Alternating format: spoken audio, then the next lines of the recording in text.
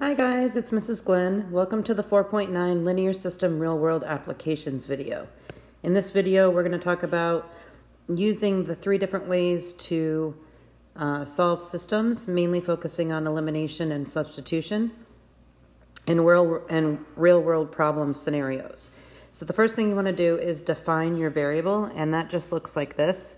So for example, if you have 2 different things in the word problem, you want to give the first word or the first item the X value and the second item the Y value, just like X comes before Y in the alphabet.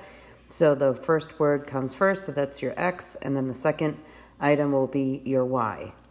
And then you want to say what they each represent so that you don't get them confused. Then you want to set up your equation and solve, so you're going to use those defined variables with the signs like plus, minus, equal sign, etc. And then you're going to solve for whatever variable they're asking you to solve in the question. So if they want to know how much each of those items cost, then you have to solve for X and Y. And let's take a look at what that looks like. All right, so for number 1, you have the sum of 2 numbers is 30 and their difference is 12. Find the 2 numbers. Well, first thing you have to know is what does sum and difference mean. So make sure you're up to speed with those terms because we use them quite frequently in math. So sum means that you're adding them together, and difference means that you're subtracting them from each other. So we're going to make X and Y represent the 2 numbers we're looking for. And then if it's the sum of those 2 numbers, we're going to add those 2 numbers together, and it's going to equal 30. Whenever you see the word is, that means it's an equal sign. So the sum of the 2 numbers is 30, so that's X plus Y equals 30. And then the other one is their difference is 12. So you want to keep the same order as you did with the first problem. The X plus Y, X came first, so the same thing, but you're going to have X minus Y equals 12.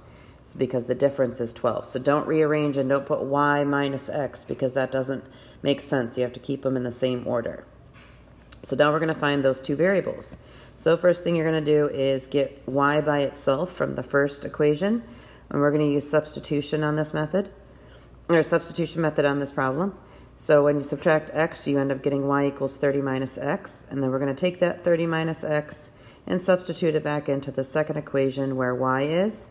So remember, we have to distribute that -1, even though there's not a -1 in the problem. It's minus the parentheses, which is the same thing as a -1 in the front of that parentheses. So you have to distribute that into everything on the inside so that you have the right signs for each term.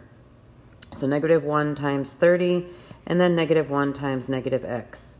So that equals -30 plus X for the parentheses, and then we're going to drop down the X on the left-hand side, the equal sign, and the 12 on the right-hand side. Now we're just going to combine like terms and solve for X. So we get 2X minus 30 equals 12, add 30 to both sides, then divide by 2, and you get X equals 21. So now we're going to take that 21 and plug it back into either equation, wherever X is. I'm going to pick the first one just because there's a positive Y and I don't have to change that later. So now I'm going to subtract 21 on both sides, so that equals 9. So now I have my X and now I have my Y, so I know the 2 numbers are going to be 9 and 21. So this isn't an ordered pair, this is just asking you for those 2 numbers. So we can write them separately, 9 and 21. All right, number 3, the difference between 2 numbers is 9. So remember, difference is subtraction. And that would look like, well, first we need to identify our variables. So X and Y, again, are those 2 numbers we're looking for. And then the difference would be X minus Y equals 9. And then the second sentence is actually a little bit different. It says the first number, so the first number, which is X, plus, so plus sign, twice the other number, so 2Y, is going to equal 27. So you literally are translating it word for word into a math terminology. So if you just take it and break up the sentence, you'll be able to figure it out. So now we have our 2 equations, so that's a system, and now we can solve for the 2 variables. So I'm going to actually use elimination on this one. If we multiply the first equation by -1, that's going to cancel out our x's. So that's why I'm using elimination, is because we have a variable x that's by itself in the first equation and the second equation, which makes it easy to just multiply the opposite in the first equation to get that negative x, so they cancel out. So then our first equation turns into negative x plus y equals negative 9. And then I just copy down x plus 2y equals 27 underneath it so that we can add those down. Because remember, when the signs are not the same, you add. So we have a negative x and a positive x, so we add. So you're just going to go straight down it within each column and do them individually. So the x's cancel out. Then you have a 1y plus a 2y, so that's 3y. And negative 9 plus 27. Now you're probably wondering, how do I know that this is a plus sign instead of a minus? Well, this is a positive 27, so that's why we are doing negative 9 plus 27. So you just take the sign that's in the middle between the two numbers, and that's what you're doing with the operation. So this is a positive 1 plus a 2, so we got 3. So negative 9 plus 27 is 18. All right, and then now we're going to divide by 3 on both sides, and you get y equals 6. So then you're going to take that 6 and plug it back into either equation. I chose the first one because we don't have to cancel out the 2 in the second term with that 2y. So in the first term, the variables are by themselves. So now you can just add 6 to both sides, and you get x equals 15. So the two numbers they're looking for are 6 and 15. All right, number 5, the sum of two numbers is 20. The difference between 3 times the first number and twice the second is 40. Find the two numbers. All right, so the sum, which is plus, of the two numbers is 20. So that one's easy. It's just x plus y is 20. So x plus y equals 20. And then the second sentence says the difference. So we're going to use minus this time. It says 3 times the first number. So the first number is x. So we're going to write 3 times x. And difference would be minus. And then it says twice the second. So twice the second would be 2y. And that's all going to equal 40. So now again, I see that we have x plus y equals 20. So if we actually multiplied this first equation by 2, we could cancel out our y's and use elimination method. So that first equation is going to be multiplied by 2, so it turns into 2x plus 2y equals 40. Then I just copy down the second equation underneath it. And because we have different signs, we're just going to add them down. So 2x plus 3x is 5x. Your y term cancels out, and 40 plus 40 is 80. Then divide by 5 on both sides, and you get x equals 16. So now you're going to take that 16 and plug it back into the first equation, because that one has the y by itself. So then you get 16 plus y equals 20, and you just subtract 16 on both sides, so you get y equals 4. So our two numbers we're looking for are 4 and 16. All right, for number 7, the cost of 3 boxes of envelopes and 4 boxes of notebook paper is $13.25. 2 boxes of envelopes and 6 boxes of notebook paper are $17. Find the cost of each. So we have to first identify what our variables are going to be. So in this scenario, the boxes are mentioned first. So that's going to be your x variable. Sorry, not x variable, but your x variable, yes. And then your second item is the notebook paper. So y is going to be the second item, which is notebook paper. So now you're going to you have a couple things to keep in mind. Whenever you have something that costs something, you're going to have one system that has just the x plus the y, equaling the number of actual things. Like if you were to count how many boxes of envelopes and how many boxes of notebook paper. If you were to count those, not how much they cost, but just how much there are, then that's going to be the x plus y equals however many there are. But then you have the amount of money that it's going to cost. So with this scenario, they're not telling you how much items they have.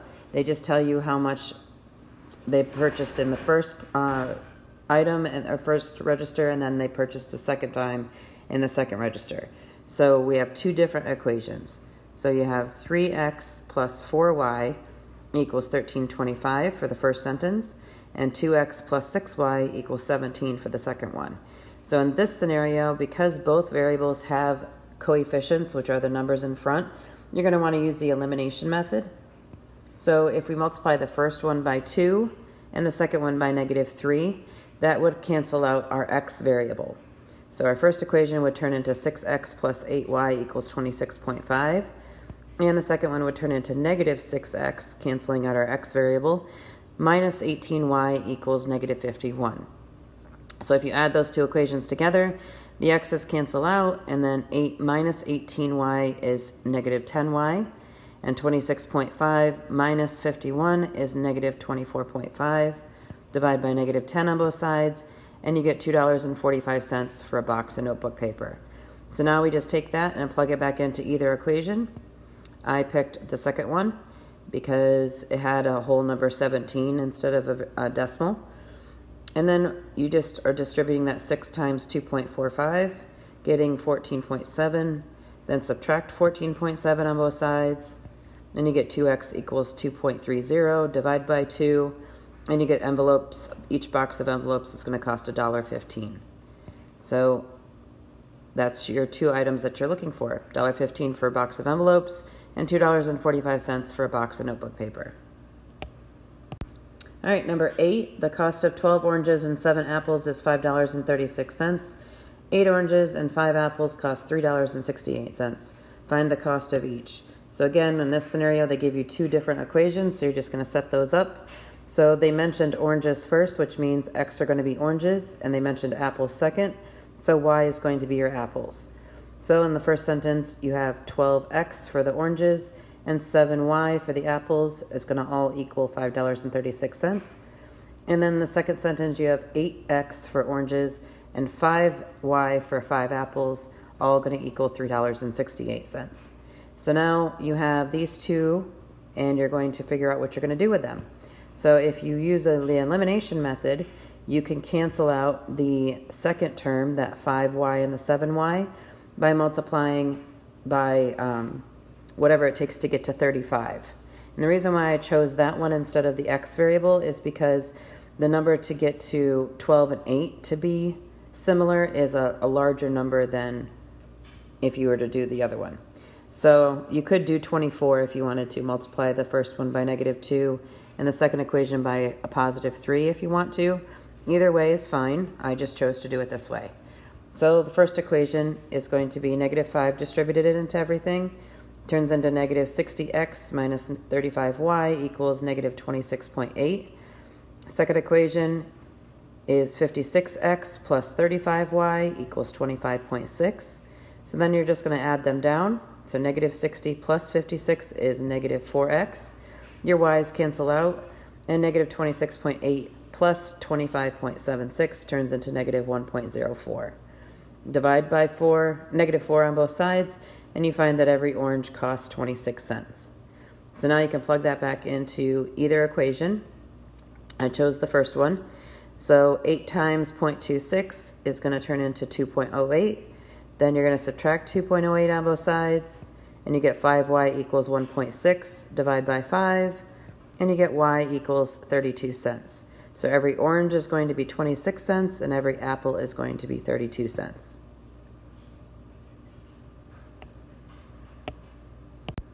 All right, Gabby and Sydney bought some pens and pencils. Gabby bought 4 pens and 5 pencils for $6.71, and Sydney bought 5 pens and 3 pencils for $7.12.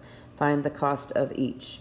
All right, so first we have to establish which one's which. So we have pens are going to be your x variable because that was mentioned first, and y is going to be your pencils because that was mentioned second. So the first part where they tell you something costs something is for Gabby. So Gabby is going to be 4x plus 5y equals 671, and Sydney will be 5x plus 3y equals 7.12. So I'm going to get rid of the names so we can manipulate those a little bit. So we have not a lot we can work with, so elimination is the best method for this one. So if you multiply the first by 3 and the second one by -5, you'll be able to cancel out your y term. So you would first do 3 times 4x turns into 12x, 3 times 5y turns into 15y, and 3 times 671 turns into 2013. And then the second equation, same thing, negative 5 times 5x is negative 25x, and then negative 15y equals negative 35.6. So now you're going to draw your line and add them down. So 12 minus 25x is negative 13x, and 20.13 minus 35.6 is negative 15.47. So you're going to divide by negative 13 on both sides, and you get x equals 1.19. So that means every pen is going to be $1.19. Then you're going to take that $1.19 and plug it back in wherever x is. You could pick either equation. I picked the first one. Then you're going to do 4 times 119, turns into 4.76, plus 5y equals 671, Then subtract 476 on both sides, and you get 5y equals 1.95. Divide by 5, and you get y equals 0.39. So every pencil is going to cost 39 cents. And number 11, a garden supply store sells 2 types of lawn mowers. The smaller lawnmower costs $249.99, and the larger mower costs $329.99. If 30 total mowers were sold and the total sales for a given year was $8,379.70, find how many of each type were sold. All right, so this is what I was talking about earlier, where they tell you how many total they sold or how many total they bought, and then you're going to have to use just x plus y equals that total. So let me show you what that looks like. All right, so the first mower they mentioned was the smaller mower, so that's your x. And the second one is the larger mower, so that's your y. And they tell us that they purchased 30 total throughout the year, so that's that x plus y equals 30. So if they sold 40, then it would be x plus y equals 40, and so on. So in this scenario, when they tell you they have a certain number sold or a certain number purchased, it's always going to be that x plus y equals that amount, because it's the number of smaller ones plus the number of larger ones, all going to equal 30 in some combination or other. Then the other equation is going to equal the cost of each of them. So you have 249.99 for your smaller one, so that's 249.99x, because that's your smaller mower. Then you have 329.99y, because that's your larger mower. So every small mower is going to cost 249.99, so that goes with your x, and every larger one is going to cost 329.99. And they all totaled a total value of 8,379.70. And obviously that's without tax, because they never mentioned how much the tax was or if it was included. So now you can, first equation, what I would do is substitution. Because you have that x plus y equals 30, you can just solve for x and get what x equals and substitute it into the other one. So we're going to take that 30 minus y and plug it in where x is. And you get 249.99 times 30 minus y plus 329.99y equals 8,379.70.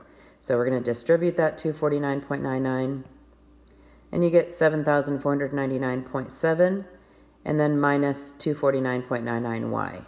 And then we just drop down everything else that we haven't used. And now we're going to combine like terms. So we have 2 y variables right here, this one and this one. So if we combine those together, went a little fast on that one, you get 80y, and then we're going to bring down 7,499.7, and you notice this is a positive 80y. So even though this was a minus here, it changed to a plus 80, because when you subtract, or when you add negative 249.99 with 329.99, you get a positive 80. So make sure you keep the correct sign. So now we're going to subtract 7,499.7 from both sides, and you get 80y equals 880, or 880. Divide by 80, and you get y equals 11. So now I'm going to take that 11 and plug it back into the first equation, because that's just x plus y, where y is, and then we just subtract 11 to find what x equals, and x equals 19. So that means they sold 19 smaller lawnmowers and 11 larger lawnmowers. Go Seahawks.